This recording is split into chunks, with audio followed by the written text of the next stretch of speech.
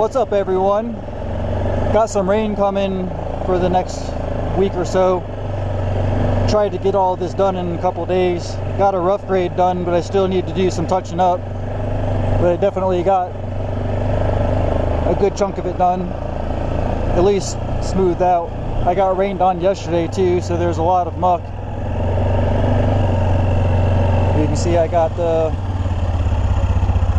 shoreline tapered in nicely. I had a bunch of muck in here, so I couldn't really do anything with this. Got this area all smoothed out back here. I'm probably going to add onto this pond on this side, so I didn't go too crazy over here. But I got a lot of dirt out of there. There's a lot of muck in there too that I couldn't get done. And I need to get this done. This side needs to be swept in a little bit better, graded down for a better pitch.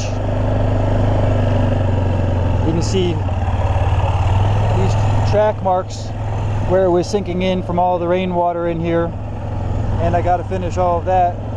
I just about ran out of diesel. My E-light was on for a little while I was trying to get all of this done, and I figured I'd quit while I was ahead.